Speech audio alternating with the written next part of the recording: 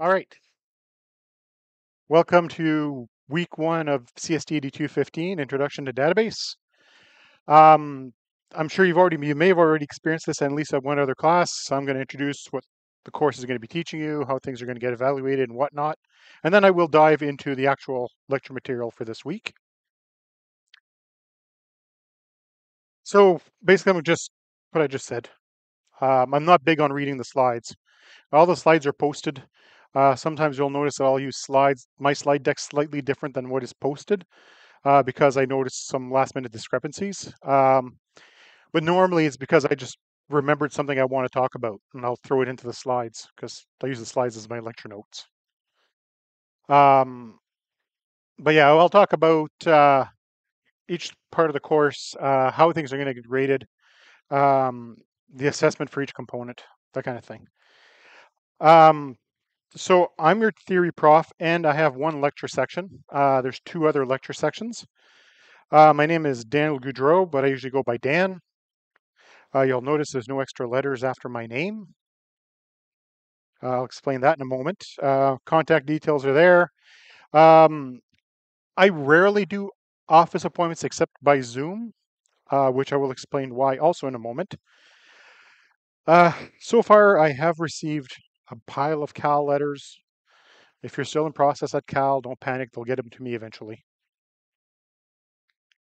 All right, so a little bit about me. I graduated from Canadore College in 1996. I'm a college graduate. You're not a university guy. I've been working as a professional developer ever since. Since 1996, I have been unemployed a grand total of 4 weeks. So, I've been around the ball court a few times. I work full time and I teach part time. I've been teaching for at least 16 years.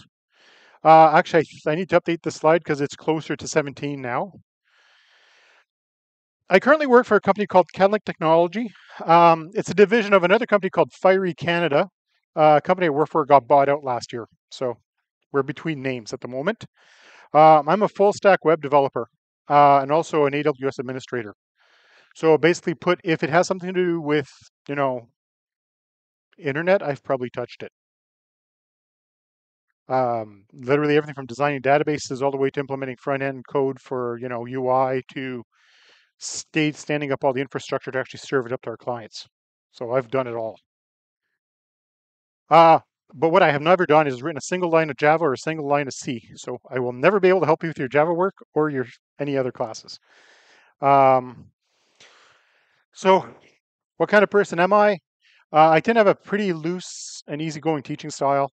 Like I said, I don't have teaching notes. I've been teaching this course for a long time. I know the material. I've been told I tend to be sarcastic. Um, that's life. I also tend to understand that life happens.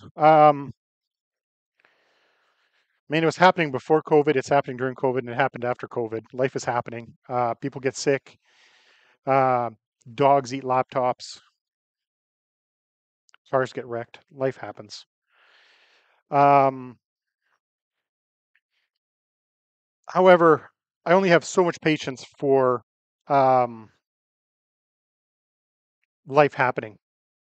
I've had cases where people kept saying, "Yeah, my dog, ate my laptop. My dog peed on my laptop." On the third laptop, I was getting tired of it. Although, legitimately, a dog did pee 3 times on their laptop because he literally had a new laptop every time. But, you know, I've also been told I'm an equal opportunity offender. By that, I mean, I'll call people out in class when they're being stupid. So if you're being disruptive or irritating, I will call you out. And I'm probably not going to be very nice about it either. Even though I'm fairly easygoing and, fairly patient, there's only so much of that I'll put up with. Um, yeah, so that's me. All right, so usually here we have a slide full of names. In lieu of that, there's a section in Brightspace under contact information. It'll show, who the lab profs are, what rooms they're in, what time they're at. Realistically, you also have this information in Access. I just leave it on Brightspace to make life easy for you guys. Okay, email protocol. This is a boilerplate slide. It says, I'll do my best to respond to your email inquiries within 48 hours. Weekends could take longer. Um, Realistically, I usually answer pretty quick, unless literally, I'm up to my neck in stuff at my day job. And send it to me via Algonquin email address only. Um, because what happens occasionally is you'll have people send it from their personal email address, and our mail server will block it for whatever reason, or randomly will decide your email that looks a little too fishy, and it drops it. So when it's sent through your Algonquin Live email, it bypasses all the spam blockers because it goes literally from one mail server to another mail server within the organization. So that's why we say please send your email using your Algonquin College email address. It's just to make sure we get the messages. Okay, lab structure. This semester, they've decided to change how labs are done in this course, and I think all the courses are pretty much going to be like this. Labs are split into two pieces. There's a part A and a part B. Um, Part A is supposed to be done during the lab period and submitted by the end of the lab period. Part B, you have the rest until the due date to get it done. Currently, I am kind of ignoring the fact that you're supposed to get lab 1, part A done in the lab, at least with my group, because there's people that didn't even have computers yet. So if you don't have a PC, it's hard to get the lab 1, part A done in class if you don't have a machine to do it on. Holy crap, it's hot in here. Um, so if if you don't submit by the due date, we are just not going to grade it. That's the policy we've been given. We're supposed to write you guys a little harder on your due dates this semester. Um, and I completely understand why. There is 7 sections of database. So we all have to follow the same rules, and they had a big meeting and they made the rules up. So that means that if at 80 students a section times 7, that's a lot of students that we have to do. So we have 7 lecturers, 21 lab sections, and they all have to follow the same rules. Assignments. Okay, assignments are going to be worth 30% of your final grade. There's 2 assignments. Assignment 1 is going to be due week 7. Assignment 2 is going to be due week 14. Both assignments must be submitted in Brightspace and demoed in the lab session. That's something that we've enforced for a while now, is that the assignments must be demoed. Your lab prof will decide what they're gonna do to you during your demo. It's just to make sure you actually did the work yourself. There has been cases where people just got someone else to do the work for them, and then once we started doing demos, and they don't even recognize. You show them the document, their faces go blank because they've never seen it. It's a bad sign. Okay. Obviously, lectures are going to be done here. Attendance is important. That having been said, by now most of you have probably noticed that I'm wearing a microphone and I have a camera. I'm one of the freaks that records his lectures.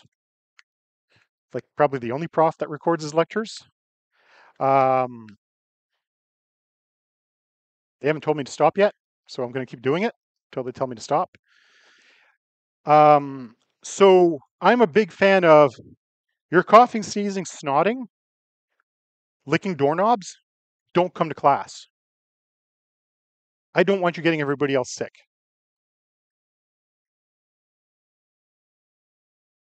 I'm not a fan of sick people in class. It's gross. 2, you're gonna make other people sick. 3, you're distracting. So for you guys, this is probably your last class of the day, right? If you're sick, I don't take attendance in lecture. I have to take attendance in lab, but I don't take attendance in lecture. So the recording is usually posted same day, next day. So usually within 24 hours, unless something's gone horribly wrong. There has been times where, there have been some um, technological failures, including forgetting to turn on my microphone, amongst the other stupid things.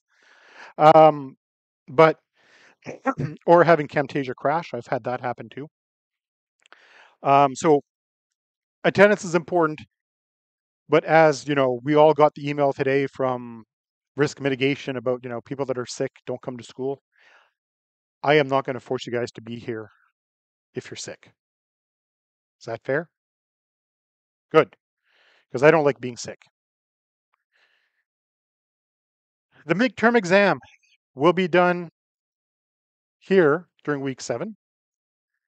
The final exam will be in a designated location that'll be announced later. It happens. The final exam is an interesting experience for all of you guys because you will be writing at the same time as the other 6 sections. Your 500 and change of you are going to be writing the same exam at the same time. I can guarantee that a bunch of you are going to be in the gym. That's the one by the Tim Hortons. And usually what they do is they cordon off part of the cafeteria, and the other group will probably be sitting in the cafeteria. And this group is so big that there may actually be another group somewhere else. It's going to be interesting, to say the least. I'm glad I don't make the logistics for that one. Okay, so there's classroom lectures. As the term goes on, I tend to do, especially the second half, it tends to be very hands-on for me. I will demonstrate what I'm lecturing. And there's been cases where I have the slide deck ready, and I just start discussing what I'm supposed to be discussing. I discovered I covered half the slide deck while I was doing demonstrations. Um, you're going to get labs and assignment exercises. You're going to have reading tasks. You guys are engineering technology, right? CT? Okay. This is where I'm going to say, where I'm going to post pages for reading based on both the 15th and the 16th editions of the book. Because if you know where to go look, you can get the 15th edition for free. Yar. 16th edition, on the other hand, is quite difficult to get electronically. You don't have a second database course unless you choose to take it later. It's an elective for you guys. So not sure the $200 textbook is worth the money.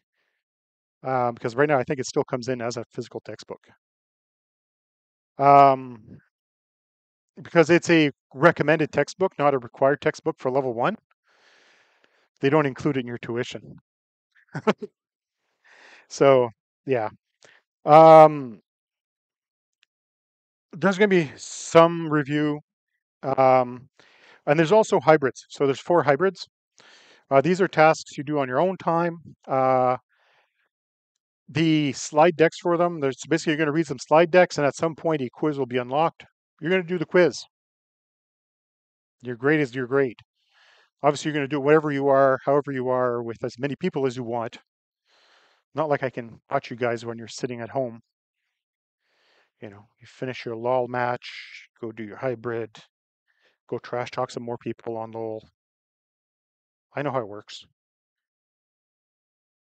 And the textbook in question is this one, 16th edition of database processing. I will be giving you guys stuff to read out of about 7 chapters of the book. So that's about a half the book. It's up to you if you read it. It's just good to round out your understanding. But yeah, that's the one.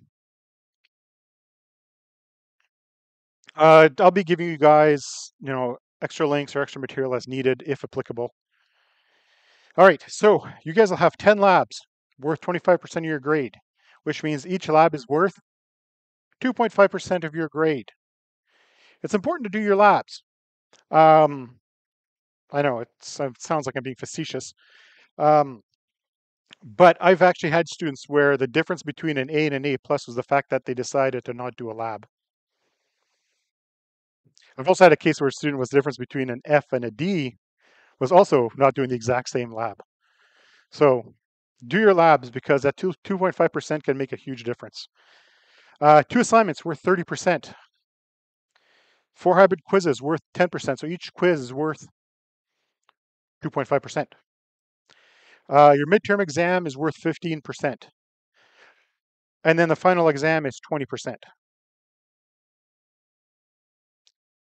So far, the structure has been that the midterm, so you got weeks 1 to week 6, midterm exam. Midterm exam covers 1 to 6. And hopefully they decide to keep this again this way because then the final exam is only from weeks 9 to week 14. So you don't, for the final exam, so far you didn't need to study whatever happened before the break. It's like 2 little courses in one, which is kind of good.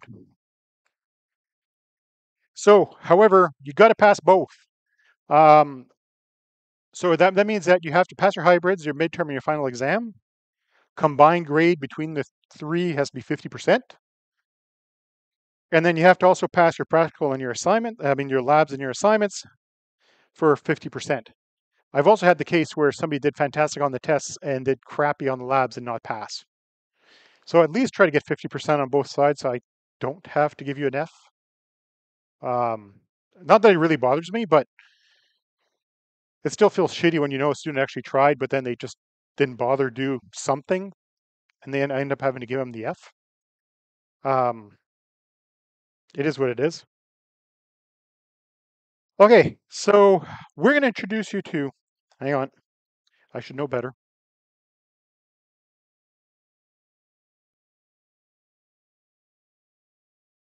It is the world's loudest classroom, and they're going to be loud on that side, but at least should take care of this. So we're going to introduce you to concept databases, what databases do. We're going to learn about, well, you guys are going to learn about database modeling. So essentially, by the time you're done this course, you are not going to be an expert database designer, modeler. You will understand the concepts of it. Um, when I went through college, mine was a 3-year program, but it was focused on business systems and database. I had 4 database courses, 2 of which were design. So you guys are getting 4 weeks of design. So you know it's going to be pretty shallow, but you're going to know enough to be able to start learning more on your own if it interests you. Um, you're going to learn the basic concepts of SQL. You will actually get a fairly solid grounding in standard SQL. We're not going to get into super detail with some of the really wild and weird stuff that SQL can do, but you will learn how to query a database, how to create records, and manipulate the data in the database. So, all right, we already talked about this. So, the hybrids cover important material as required uh, that are considered essential for this course. I know for a fact there's one hybrid that's currently being reworked. It's the last one. We decided that the content wasn't quite right, but we just, whoever's in charge of the course just handed it off to someone else. So, that we're rapidly trying to make things work. Um, don't ignore the hybrid tasks. They're up to 10% of your course mark. Again, it's the difference between an A and an A plus. I've had a person that was sitting at 88% but didn't do a single hybrid. If they'd done one hybrid, they would have had the A plus. So just do them. They're not terrible. Like honestly, I think it takes 10 minutes to read the slides and the quiz is like 5 minutes. It's a great way to get your 10%. Yes, I'll be showing you guys that in a minute. Okay, peer tutoring. The Student Learning Center has a variety of options. If you're struggling, um, you can reach out to the Student Learning Center and they can get you in touch. Everybody gets a certain number of hours of free tutoring included with their tuition. Um, Often it's former students that took this course before you that had a good grade that end up tutoring. So they usually know the material fairly well. Um, Maybe restricted due to COVID, but I mean, we're just putting that as a general disclaimer nowadays. Considering we could also throw in flu and RSV in there. There's a variety of things that could shut that place down. Um, there's also student counseling services. If you're having a rough time, there's somebody to help. All right. Send an email if you're not available for the lab or lecture. Realistically, I care more if you email me about the labs than the lecture because I have to take your attendance in lab. So it's kind of important. If you fall sick, send me an email. I don't need a letter from your doctor. We used to require a doctor's note. We no longer require a doctor's note. But then again, remember that slide where I don't really, there's only so much I'll take. If you're literally sick every week for an entire semester, you might want to rethink your college career, at least until you stop being sick. Um, yeah, I don't need a doctor's note. I've had cases where students sent me selfies from the ER. Like, really, I don't need to know that. Don't need to see that. Um, just saying. All right. Cal students, Center for Accessible Learning. Again, if you have a letter and you haven't gotten one yet, if you have not gotten one, but just going through the process, they'll send it to me. If you are supposed to have one and you have not heard from them in like 2 weeks, you want to follow up with them. Cal has some amazing resources for all kinds of um, learning challenges. Let's go with that phrase. My daughter went through Cal and she milked it for all it's worth. All it's worth. Like she gets noise canceling earphones when she takes tests. She gets extra time. She's allowed to record lectures. They, I know, but not all the profs do. She was given one of those fancy notebooks and pens that actually records her handwriting. That she hooks it up and actually transfers her notes to her computer, and they just gave it to her. So if you are registered with Cal, talk to your Cal counselor. They have all kinds of things they can do to help you. Um, all this tech counts as income, so it goes on your taxes, but realistically, most of you probably aren't generating a lot of income. Hello? Okay. Uh, this is just more repetition, how to be successful in the course. Of course, as always, try to attend class as much as you can, especially the labs. Do all the assessments. You know what? It's better to have a shitty grade in an assessment than not give me an assessment at all. Because even if you fail the assessment, it still counts towards your total of the 50%. Therefore, just do the assessments. Like, do the labs, just do them. Better if you do them right, but at least do them. Plan your time effectively. So for a lot of you, college is the first kick at the can where you're treated like an adult. I am not going to hunt you down if you don't do your homework. You're on your own. I have other things to do than hunt you down. I have video games to play, anime to watch, fish to catch. I work 55, 60 hours a week. I'm not going to spend extra hours a week hunting people down that didn't do their homework because all it's going to do for me is less grading. So don't do your work. You're giving me less work to do. I still get paid. It's all good. But plan your time. Don't waste your time. Um, that's when I say, you're not high. Some of you are older students, mature students. Probably time management's probably a little more, settled. If you're fresh out of high school where they practically held you by the hand all the way through, there's no hand holding in this class at all. Go to Brightspace. I'm also one of the few profs that posts a weekly announcement that tells you what you're supposed to do, what you should be working on, when things are due. nicely summarized, so you don't need to sit there and try to hunt through the course shell to find where things are. There'll be links and everything. Um, if you have a chance, try to reach ahead, and keep an eye on your due dates. Like I said earlier, when things are past the due date, it's an automatic 0. You just save me some grading.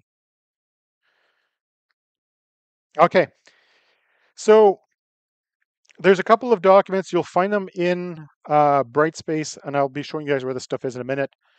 Make sure you review the dishonesty and plagiarism documents. I think you guys know what plagiarism is. It's taking somebody's work and saying it's yours. That's a big no-no. That includes posting questions to Stack Overflow and waiting for someone to answer you. I heard somebody chuckle. I actually busted a student for that, and he got expelled because he got all 3 strikes at the same time. He cheated. He provided exam questions, and because it was answered, provided an answer to an exam question.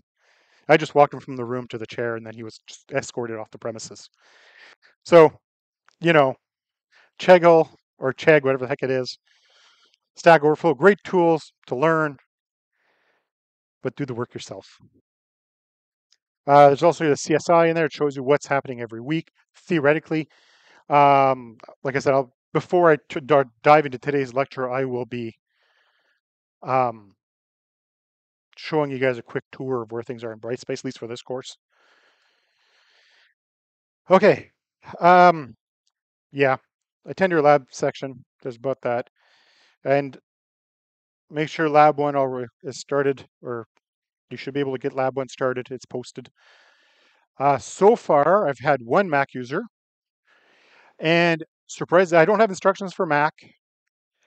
However, you can actually get all the same software for Mac, and you don't need to install like VMware or Parallels or any of that, especially if you got one of the newer Macs, the M1, the Apple Silicon Macs, the M1, M2 Macs. You'll never get the Windows software that we use for this course to run on that. And considering you're in CT, you're going to have a hard time later anyways, because there's courses that require stuff for Windows. So just careful with your Macs. Okay, now I'm going to pop into course shell. Course shell. And it's going to be slow. There we go. Okay. When you open up the course shell, I'm sure you guys have been at least to 1 other course shell by now. And those of you that had me yesterday have seen some of this already. Announcements. That's where every week you're going to see an announcement that says what you should be working on, what you should be reading, what your due dates are, what things you should be focusing on. Under content, actually, let me switch over to student view so that you guys don't get all the noise. Okay, under content. So under course information, it shows the breakdown of the grades. These are the plagiarism and honesty documents, and the CSI is here. The CSI covers when things are happening, when things are due, and literally what's happening week 1, week 2, week 3. So the CSI, the course section information, I think they just changed the name now. They call it the course schedule. Everything is in here what you guys should be learning. So that's under course information. Under contact info, here's our prof list, and for this lecture section. Yeah, and I'm aware that the guys that have the group that has lab on Monday is currently got a different lab prof for I think 1 week, maybe 2 weeks, because Wander's out of town, but he'll be back. Wander's actually covered my lab several times before, so he actually knows the material, so shouldn't be too bad. Under recordings, I'll give you 3 guesses what you're going to find under recordings. The camera. Under weekly lecture material, you'll see all the slide decks and all that fun stuff. Labs. As the labs become available, they will show up under labs. Right now, only lab 1 is visible to you. Um, there has been a uh, slight wrinkle with one of the instructions. My lab instructions have been updated. I warned all the other profs. Um, as for the second part, it used to say grab the latest version. It's updated to say grab the latest version 15 because version 16 is missing a piece. Version 16 is actually in beta, so they didn't include the administration tools with it. So it's kind of hard to do that part of the course if you don't have the tools. Under assignments, this is where you're going to find your assignments. Under hybrids is where you are going to find your slides um, and all your documents for that. And all the quizzes you'll be able to find under activities. So assignments, quizzes. Assignments is where you can submit your labs if you want. Quizzes is where the hybrids are going to be. Right now, none of them are visible because they have not been released to you. Once the hybrid quizzes and the lab quizzes become available to you for labs 2, 3, and 4, and 5, you'll see them showing up in here. And that's the short tour of Brightspace.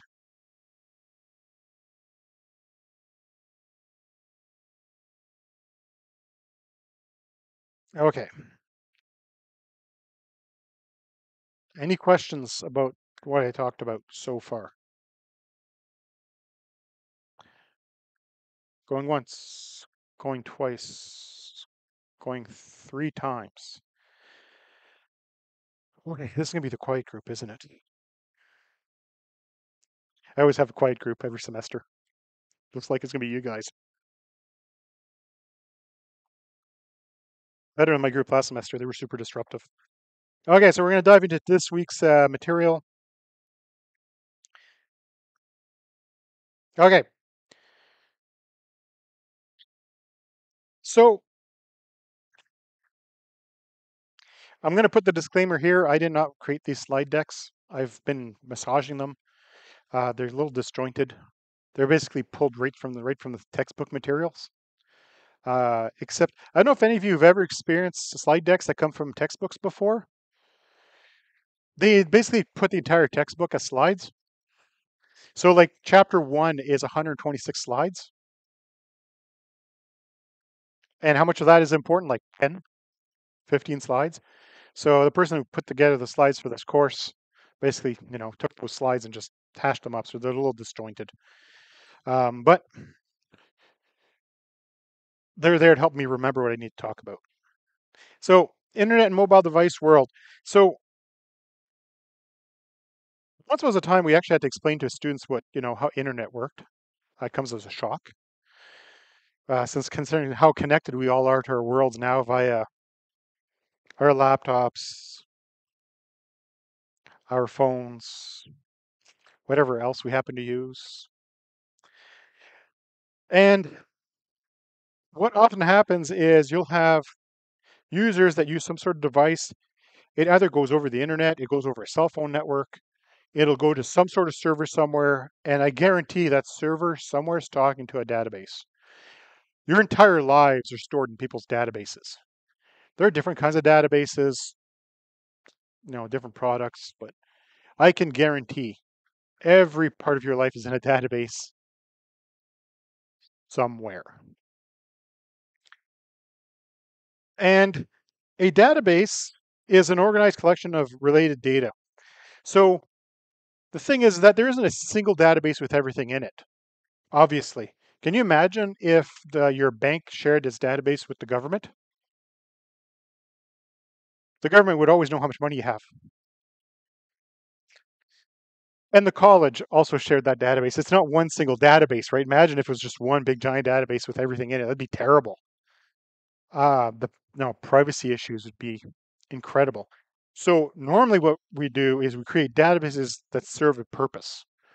And normally in that database, there'll be a collection of data that is related to itself, to its purpose.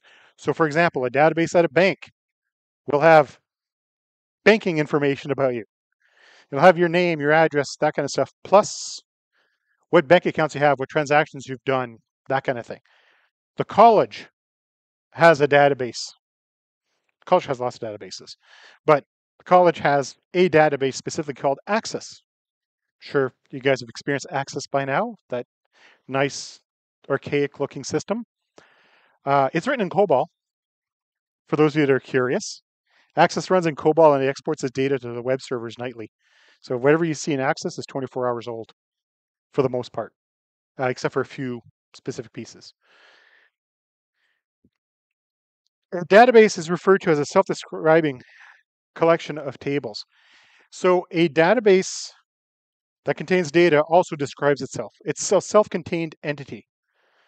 Um, I mean, we can think of, think about each of us as an individual database, right? We're self-describing. We contain related data. It's all in here, but you all contain related data. Each database is self-describing. The tables are called integrated because they store relationships between different chunks of data. So for example, if I go back to thinking about the school, the database here at the school, for students, we have varying pieces of related data. We have student information, we have courses, we have programs. We also know what students are enrolled in what courses because those are relations. That's why it's called integrated, because each of these pieces are probably connected to something else. It's all integrated as a single thing. The database is called self-describing because it literally stores a description of itself. A backup of the database is able to rebuild the entire database, structure and data. It's self-contained. The self-describing data is called metadata, which is basically data about data. So inside the database, there's the data. So student information, name, address, date of birth. But there's also information in there that says, this is the structure of a student. So there's going to be information about each of you, but there's also information that tells the database server how that data is organized. That's the metadata.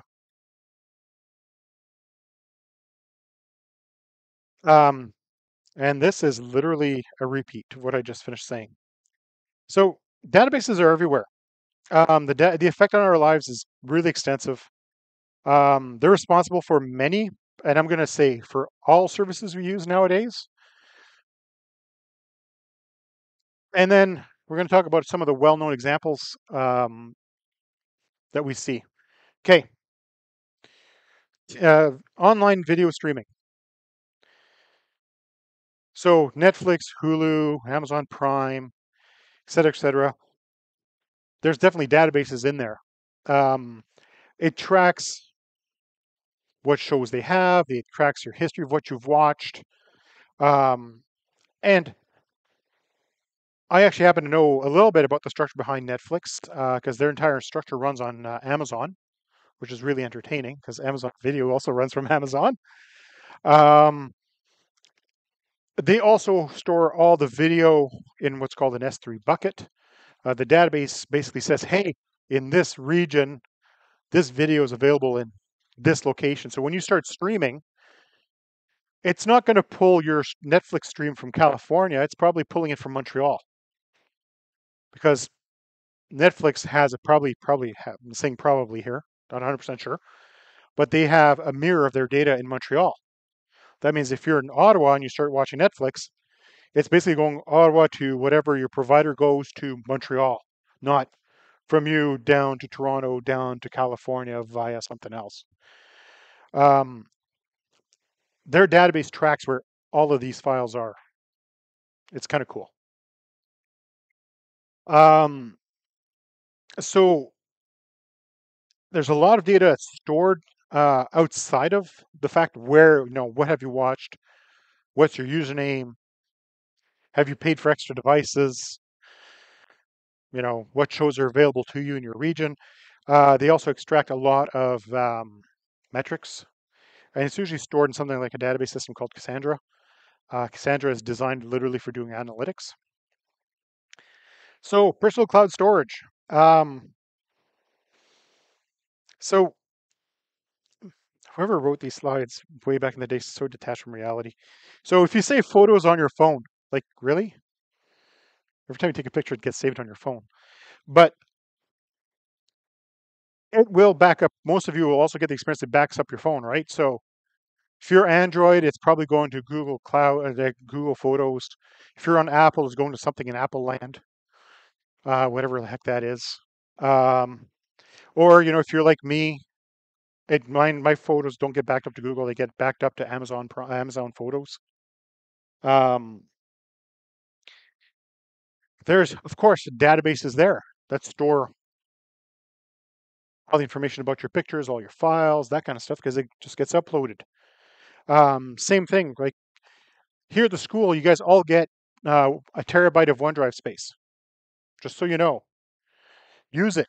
By the way, it's included with your tuition. Use that terabyte of backup space because you can drop all your documents and they get backed up automatically. So then, if your dog pees on your laptop, all your important files are backed up.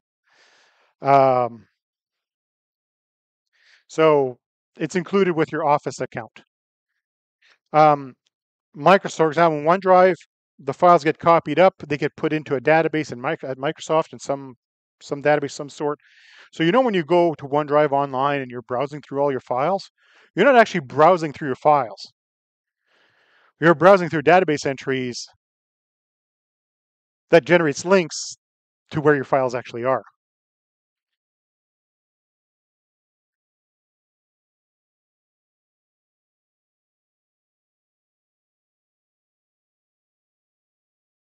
All right, sports. I don't really need to go into detail, but anybody here who follows any kind of sports also realizes just how much data is involved in sports, especially baseball. Baseball seems to be excessive. Um, I mean, there's other sports. Hockey's really bad that way too for tracking stats, and basketball's pretty good that way too. Um, all the stats, all the rosters, everything's there. It's all stored in databases. I mean, you can go online and just browse through all the leagues and find out what there is. And I'll throw in esports in here too. I'm sure there's at least two people in here that watch esports of some sort and or participate and think they're good enough to participate. Hey, I mean, I can't laugh. I made that comment once, and I found out I had a person that was ranked third in the world in my class. So you know, it is what it is. Esports has tons of stats too. You know, number of kills, average time to death, stuff like that. Finances. I think that one really doesn't need to go without a lot of saying. The financial world is basically what caused databases to exist. They are the number one um, set of organizations that pushes database concepts forward after porn. No, I'm not kidding. I mean, I don't need to go into detail there either, but banks were the original source of database. They had database systems on paper that made sense, where they could still track and actually retrieve information really quickly and was still just done on paper. They're the kings of organizing information. And considering the sheer volume of financial transactions that happens every day, databases are stupid powerful. I mean, I'm of an age where I remember when bank cards showed up. Okay, I'm old enough to remember when I got my first bank card for the first time. And then I remember the first time I could go to an ATM. But even that had some weird limitations where you can only use the ATM between 8 a.m. and 5 p.m., stuff like that. Um, and look where we are now, where I can just tap my phone to get my cup of coffee. Who's pushing all this technology? Banks. Um,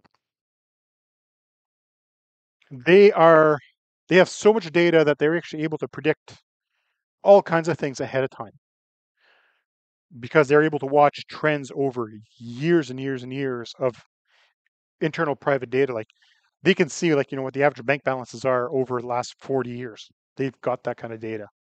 So it's kind of cool. Government organizations.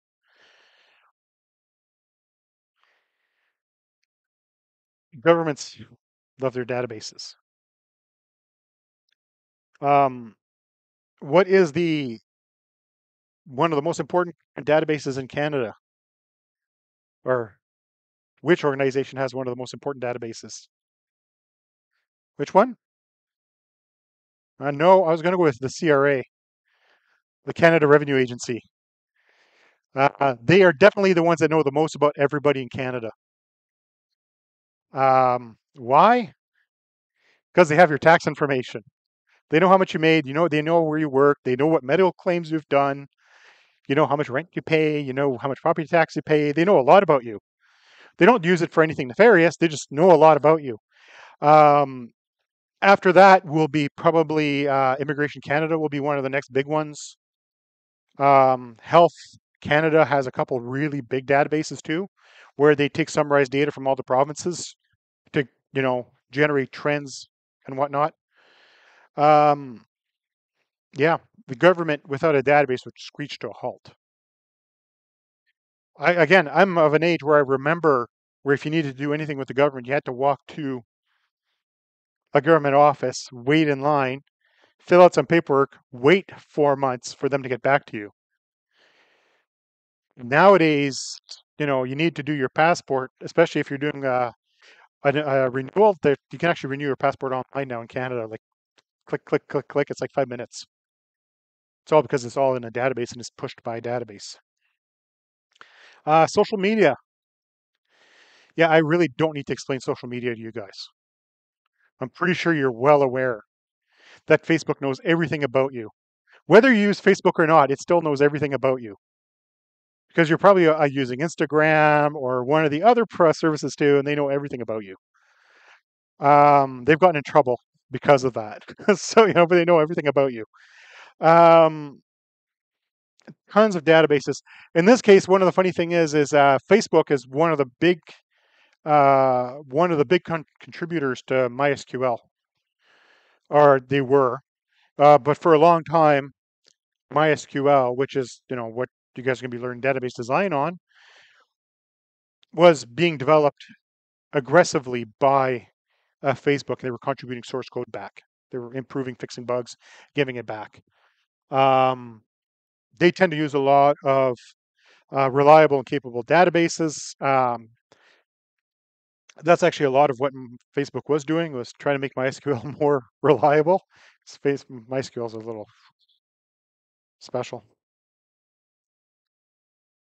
E-commerce.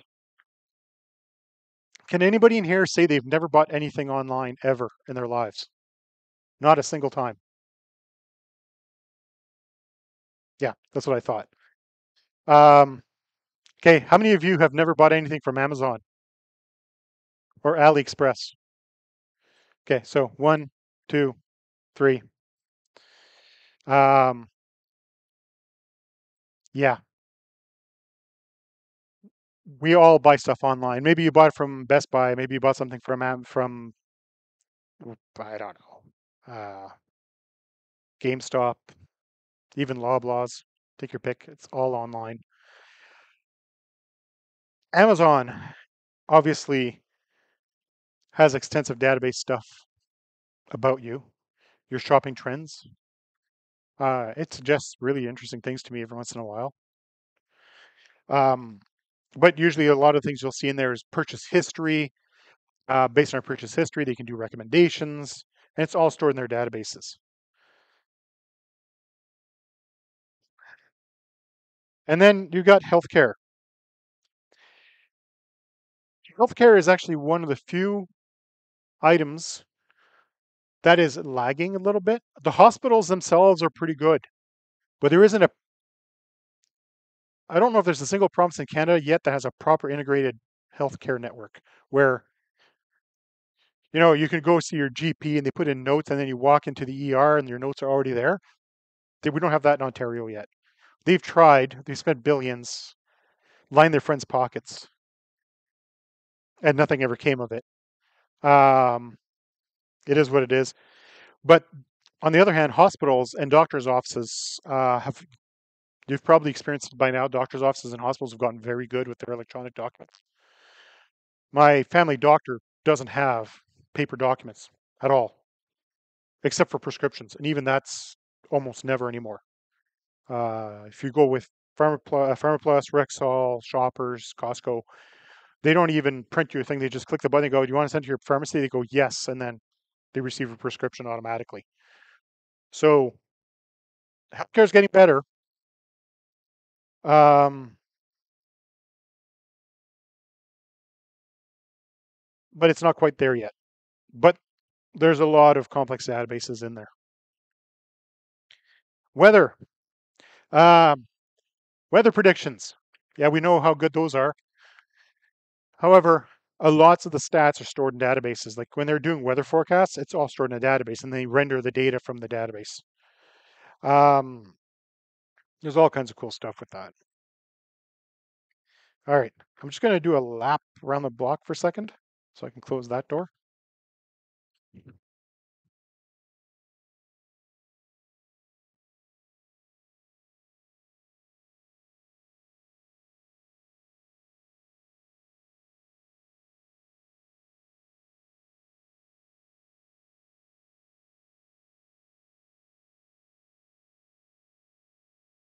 I have to remember next week to close those doors. I just didn't feel like hopping over my wire. Okay, characteristics of relational databases. So, so far you may have gotten a clue that the purpose of a database is to track information of interest to them. In other words, a bank tracks information about financials, the government tracks information about your taxes, Facebook tracks information about everything about you because they want to know everything about you, that kind of thing. So databases can be sorted into two categories, relational and non-relational. In relational is what we're going to be focusing on in this course. A non-relational tends to be used for high performance environments, but eventually it always trickles down to a relational system of some sort. Large data sets are referred to as big data. It always makes me laugh when I hear the phrase big data because it's a buzzword. Essentially, it's data that has millions of rows, usually billions of rows of data. It's just there's lots of data, so it's big data. So data is stored in something called tables. Tables have rows and columns. How many of you have used a spreadsheet? Excel, whatever the heck it is that's on a Mac, Sheets, whatever. Um, so a spreadsheet's not a database table. Just going to put that now. But it's helpful to think in the same general kind of structure. Um, there's a database structure, there's a table structure that defines what fields are in it. Each of the columns would be basically everything going across sideways, just like the columns in a spreadsheet, and the rows would be the ones going down. A database may have multiple tables. I can honestly say that your database will have multiple tables. You'd never see a single table database. There's no point.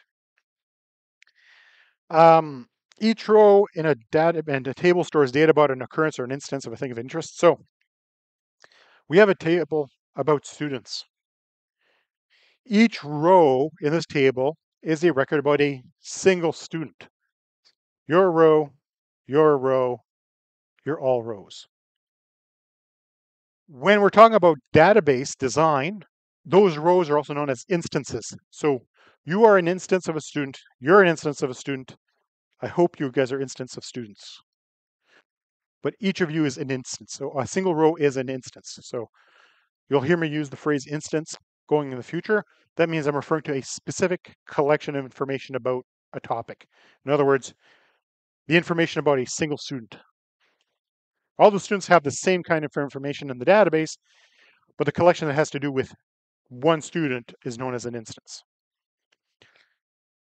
And the database stores data and relationships. In other words, it stores data about students, it stores data about profs, it stores the relationship between students and profs. How does the connection from you to me happen?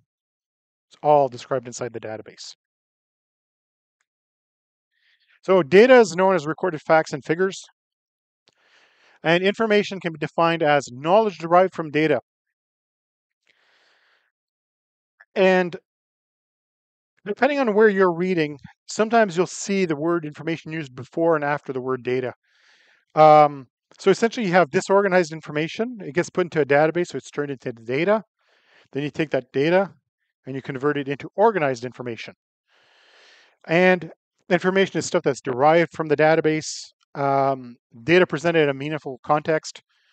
Um, for example, when you guys log into Access and you look at your timetable,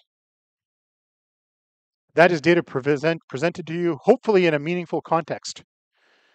I have this class in this room on this day at this time with that prof. That's actually a lot of data. Just put a little, yellow, blue, green box, whatever color happens to be for you guys. Um, Data processed by summarizing, ordering, averaging, computing. A good example of that is you open up your bank account and you look at that there's zero money left in there because you just had to go buy those 6 packs of magic cards yesterday. But for example, that's going to show you a summary. The total is a summation of the transactions in your account. There could be other stuff like averaging or other simulations. So look at your grades. You'll discover Brightspace averaging your grades, that kind of stuff. Databases record data. They do it in such a way that we can produce information because things are stored and organized. For example, data on students' classes and their grades could produce information about a student's GPA. They got an A plus in this course, they got a B in another course, they got a B, they got an A. You add up all those things, you do whatever math it is that generates a GPA, and you end up with 3.5.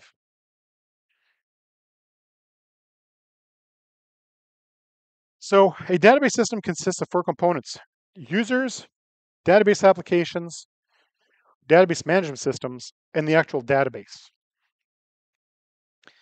So the users are the people interacting with the database system. So for example, you open up your bank account and you're going to e-transfer, $10 to a buddy because he's picking you up, like a single fry at McDonald's, $10.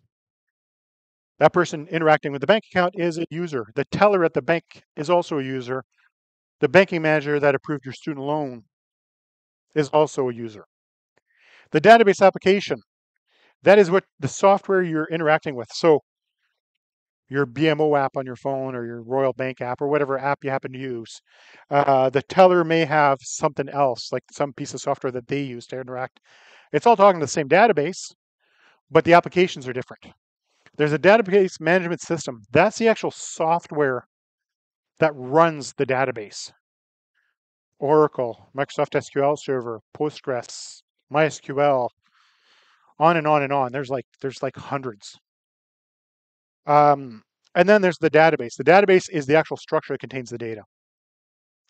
Um, all relational database servers or DBMSs are able to do pretty much the same thing, more or less. They might do it slightly differently, but they all do it more or less the same. So databases, you can't take the database files out of one server and put it you can't grab the files from Oracle and put them into Microsoft SQL Server. That'd be like saying you're going to take your Word document and try to edit it using Notepad. It's just not going to work.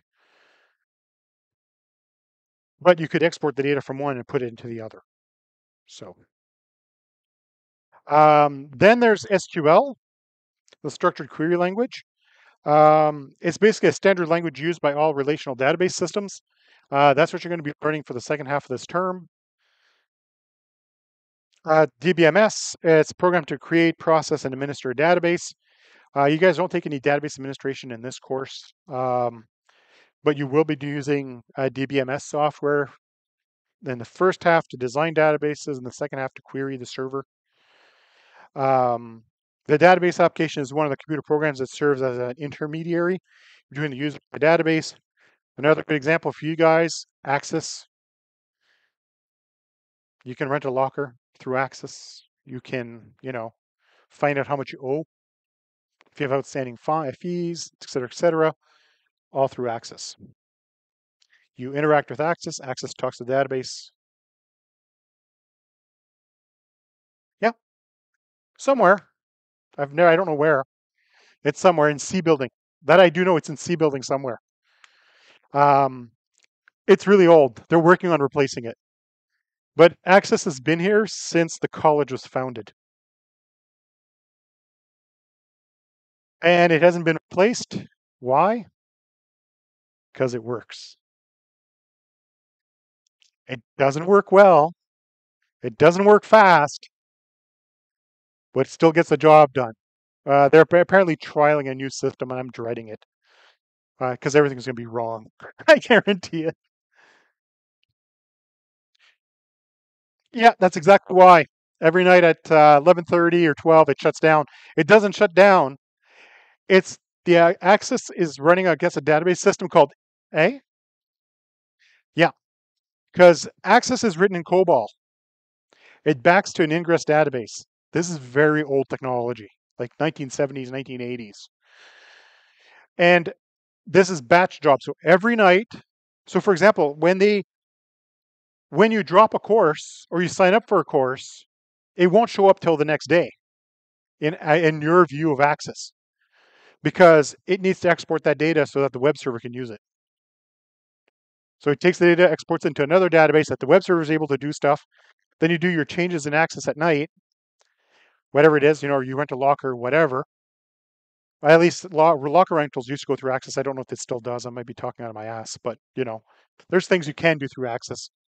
You make changes in Access, they won't be reflected until the next day because then it exports what's on the web server into files, gets processed by Access, in and out, in and out. But yeah, it works. It's just archaic. It actually uses dumb terminals, like the way they use terminal sessions now, but green screens to get at it. Kind of cool. So yeah, Access is the perfect example of a database application for you guys because that's something you're going to interact with. Another really good example of the database applications you guys interact with is Brightspace. It's an LMS. Everything in Brightspace except for files are stored in a database. Like all my labs descriptions, that's all in the database. It's not stored in files, it's just in a database. So an older view of this would have been user database application talking to the backend. This is not a really common view anymore because most database applications have now been replaced with web apps. So when you interact with your bank, if you're doing it on your computer, you're going through a web browser.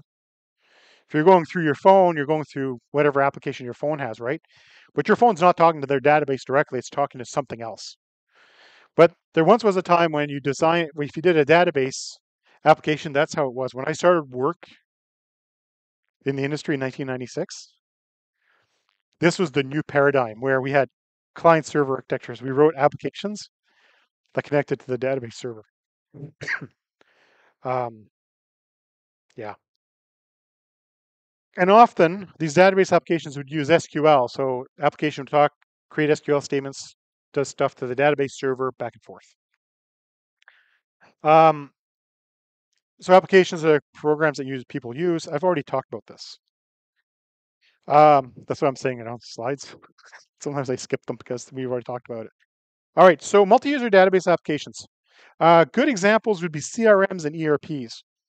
CRMs are customer relation management systems. Salesforce. Anybody here ever hear of Salesforce?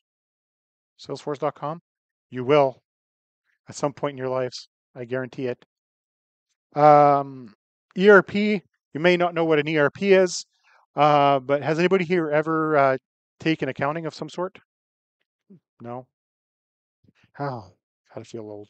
That used to be like one of the big courses in high school for me, for people that could take accounting for an easy credit. Um, ERPs are accounting systems. Um, so QuickBooks, trying to think of Sage. So those are a few of the big ones that are out there. Um, SAP might be something some of you have heard. SAP is an accounting system. Those are ERPs. It'll have information about the entire organization, money coming in, money coming out, bills being paid, checks being written, payroll, that kind of stuff's all in there. E-commerce use web activity databases for marketing, reporting and data mining databases, um, basically used for future performance.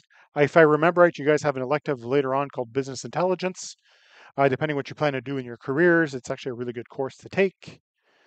Um, Basically, the whole course is about learning how to summarize data. It sounds really boring. And depending how your brain's wired, it is really boring, but it's a really good skill to know. So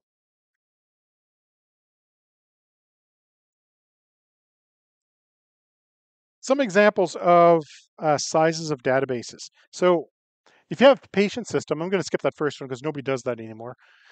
Patient appointments and for a medical office, there could be 15 to 20, 50, 15 to 50 users, at least 100,000 rows of data. Um, the doctors don't pay people to write software for them. They just go buy something off the shelf and install it. Um, Customer relation management system, that'd be for sales and marketing, customer service. Um, you'll have everything from just a few users to thousands of users. They'll have millions upon millions of rows. Um, Microsoft has CRM. Oracle has a CRM. Salesforce.com is basically the biggest one right now. Sugar CRM is probably another big one. Um, an ERP system manages the entire organization. Depending on what kind of organization it is, you'll have thousands upon thousands of users.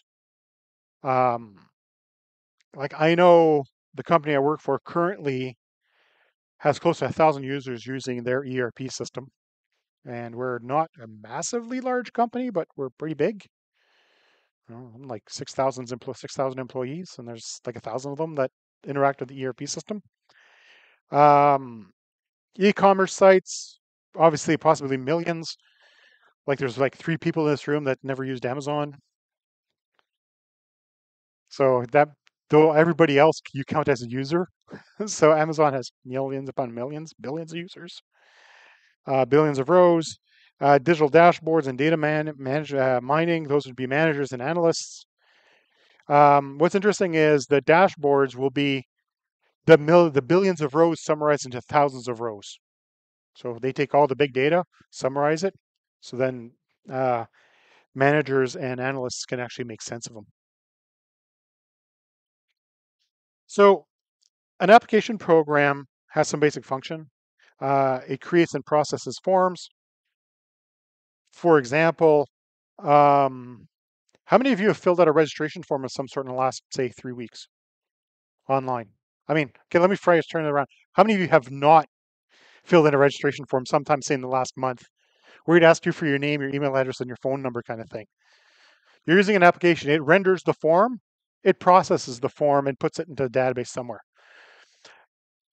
Access processes your user queries. Every time you look up your timetable, it processes a query. It looks, hey, student number 1234 wants to know what their courses are this week. It runs a query and shows you what courses are.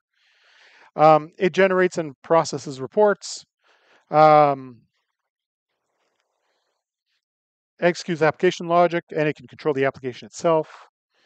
The application logic and control the application itself, that's something you guys are going to learn way later in this program, not this course.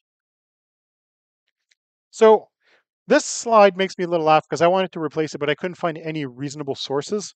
Um, you'll notice that these percentages don't really make a lot of sense.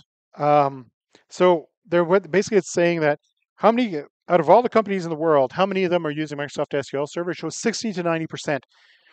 The reason why there's such a gap of 60 to 90% is they don't actually know how many people are using SQL Server.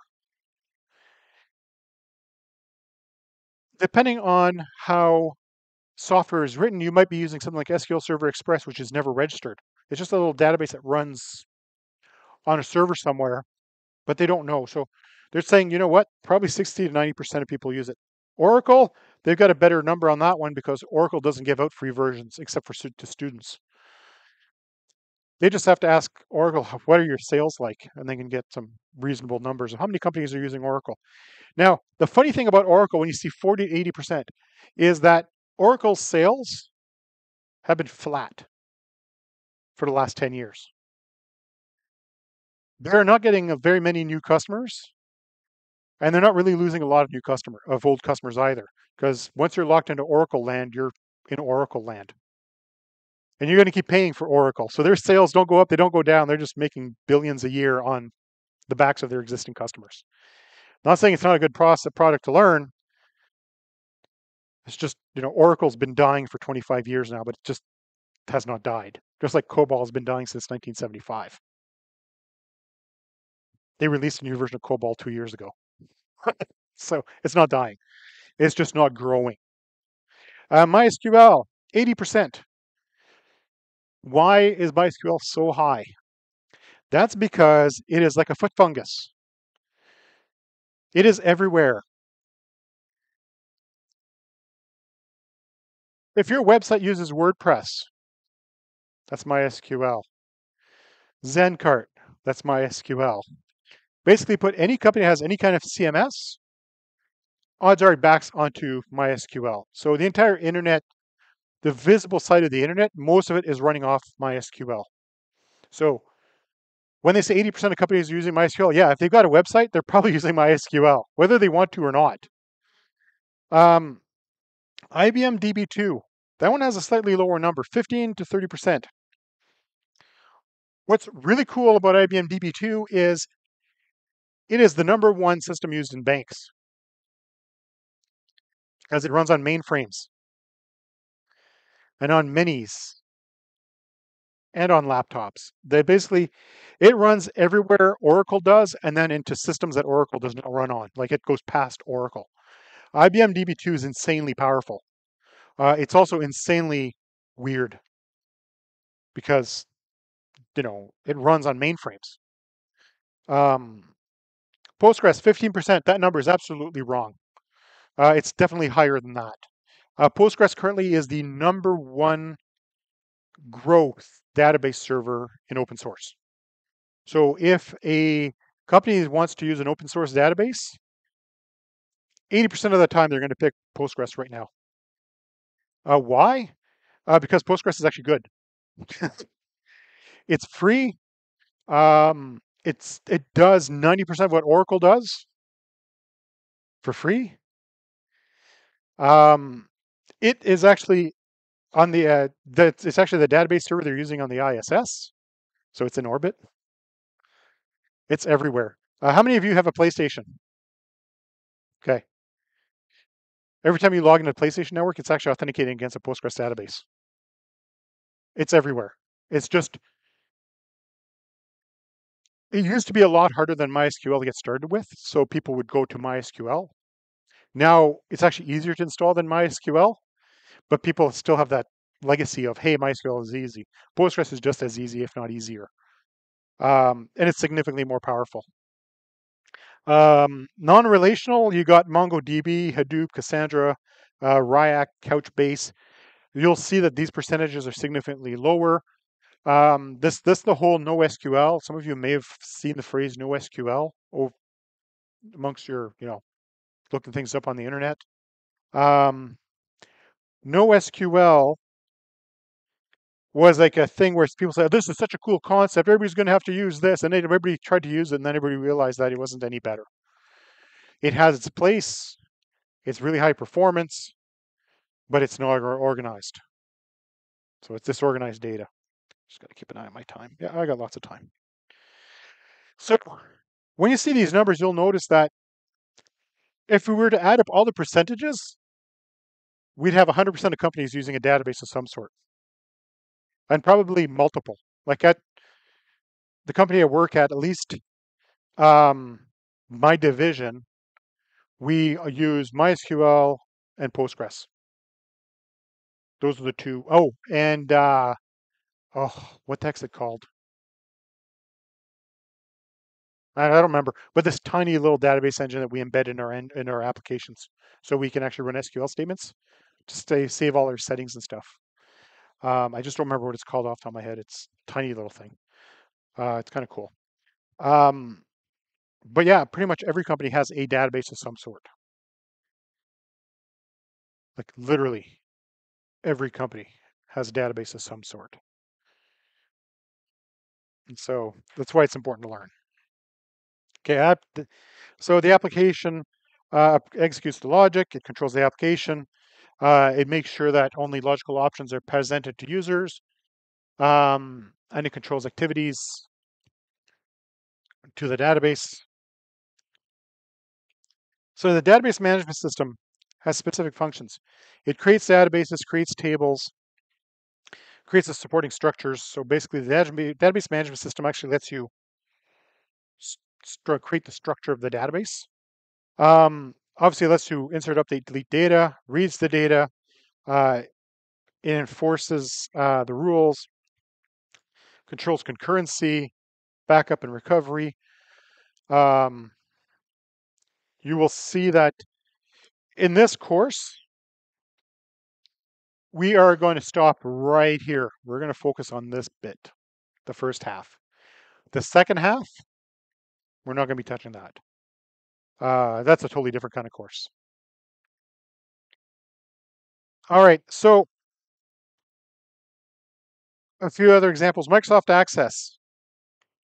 Um, Microsoft Access is a personal database system. It has a built-in application generator. Access is a low-end product. Again, that's another one of those products where it's been dying for years, but it always seems to show up in the next version of Office. And it's always abused where people use it for what it's really not meant to do. It's really good if you want to keep track of all your Magic cards or all your Pokemon cards. It's really good if you want to keep track of all the DVDs you own or, I don't know, all the places you've been, that kind of stuff. The second you need to have more than one person touching it,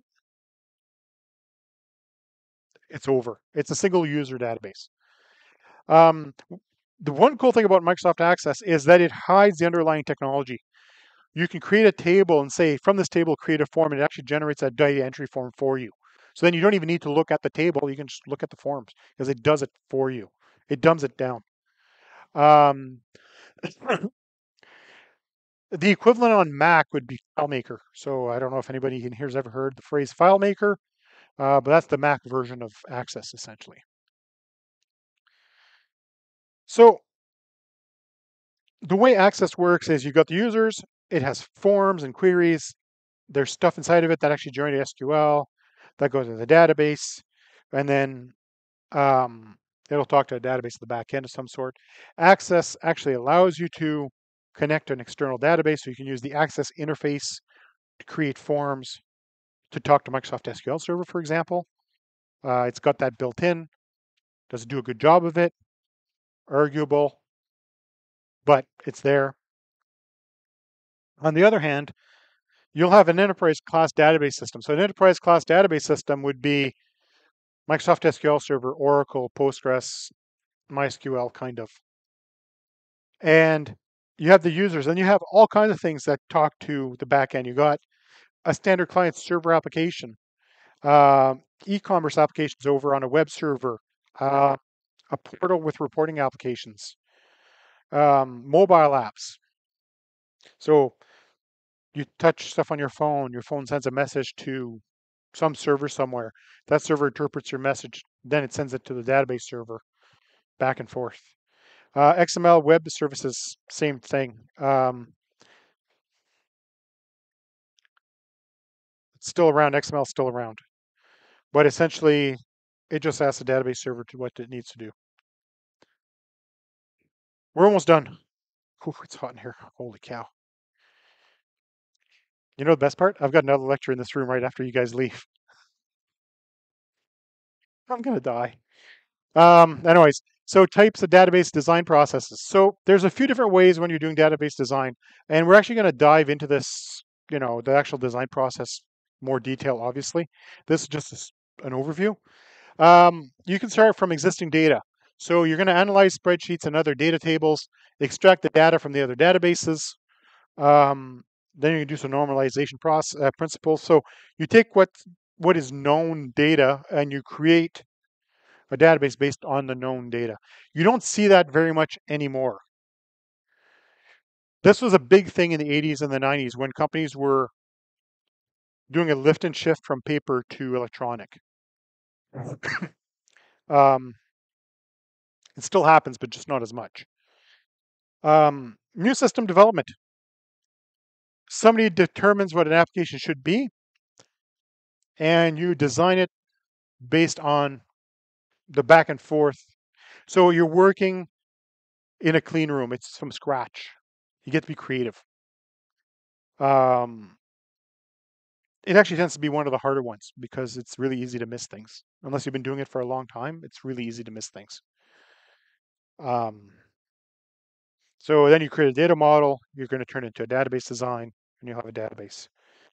Um, like when I talk about new system development, anybody in here ever work in construction?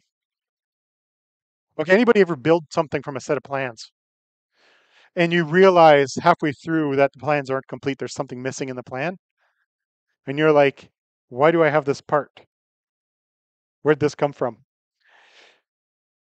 Because the instructions weren't good enough, so you missed a part. When you design a database, you'll end up with some of that where you suddenly have this one piece and you're going, I don't know what this was for. So you missed a step. So that's part of the danger of the new system development. And then there's the database redesign. So you're going to migrate old systems into a new system.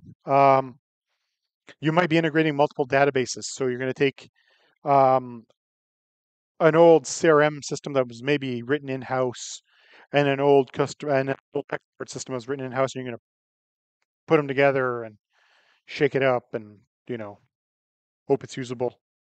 You could be reverse engineering and designing a new database. So you have an existing database, but they want you to recreate it without using what's actually there. That's a redesign. So the structured design lifecycle. So you guys are in CT. You guys are going to learn about the SLDC, the software, the SDLC. It's pretty much the same acronyms. The software development lifecycle, but there's also the structured design lifecycle. So it's basically the same thing, but specific to database. So you'd start with assessing your needs. You do some feasibility analysis. You generate some alternatives. And this is something that's really, really important. Like often when you work for a company that is big enough, they'll suddenly decide, you know what, we can do it ourselves. We've got the talent. We can do it ourselves. A good systems analysis person will look at what they want, go look at what's available out there, see how close you can find something that supports what you want, and decide, and then present, this is going to cost X amount of dollars if we do it ourselves. We have no support, et cetera, et cetera, et cetera. If we go and we buy this off the shelf, yeah, it's going to cost us $70,000, but is it going to come with a year of tech support? They're going to provide, 100 hours of customization. They're going to do the migration for you. So suddenly that $70,000 that, sounds expensive starting out is really cheap. Because I mean, in any company, excuse me, what is the most expensive resource? Pardon? Yeah, people. By far the most expensive resource. I mean, yeah, you got big companies that buy computers for hundred thousands of dollars, but even then, when you do the math, employees are expensive. So if you had that $70,000 piece of software that they said, oh, that's too expensive, you go, okay, so we're going to take 4 of our developers at $80,000 a year, work on it for the next year. 30 to $320,000 versus 70,000. And then you evaluate all the alternatives, choose it, do some design work if applicable, develop and test, implement, evaluate the implementation, take that evaluation, assess some more needs, and then you start all over again. It never ends. It just keeps going and going and going until, the product either dies or it's replaced. But essentially, it never ends being updated. This is the exact same thing, but it's the waterfall view where this is usually what happens when you're doing it for a third party. So you're a contracting company or a consultant. There's not as much of the circle when you're a consultant because they'll come in, you do the design. When you're done, they evaluate, is it good enough? If not, you do a couple of fixes and then you walk away. That's what they call the waterfall view. Okay, so review the course textbook. Make sure you enrich your learning. Hybrid tasks as I release them to you. Don't forget your assessments. And keep an eye on all the due dates to avoid getting zeros automatically. And outside of that, that's where we are at. So we've hit the end of today. I will post an announcement either tonight or tomorrow with everything you guys should be working on this week, including things you should be reading. Outside of that, I will see you guys either in lab or here next week.